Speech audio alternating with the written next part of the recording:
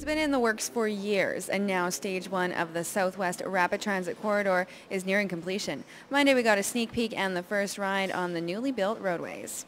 The Osborne Underpass will undergo a dramatic change. Osborne Station will now sit atop the busy roadway. This is one of three new soon-to-be-built bus stations. High-speed routes where buses will travel 80 kilometers an hour link them. And all this new rapid transit route could shave 10 minutes off your commute from the south end of the city to downtown.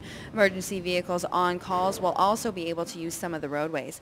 The project started in 2009 and has forced rail lines to be moved and roads to be temporarily closed. Total budget, $138 million.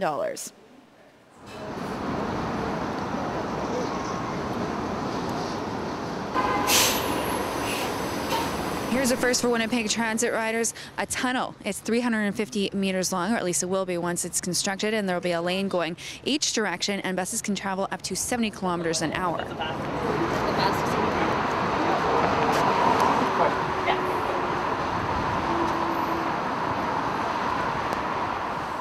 Here at the Jubilee overpass is literally the end of the line for Stage 1. This is where buses will merge onto Pembina Highway and into regular traffic. The plan for Stage 2, which is yet to be funded, is that the corridor will continue and that high-speed traffic for the buses will move all the way to the University of Manitoba. It'll be a bit more than this. There's $138 million for Stage 1. Stage 2 is a bit longer. It's 6 kilometers longer. There's a couple of structures to be built, but we don't have the defined cost for that yet. There's a transportation master plan that the city is doing right now, and that'll be finished up by the end of the year. And once that process has gone through, we'll have a better handle on those numbers. Stage 1 of the Southwest Rapid Transit Corridor will begin regular service next spring.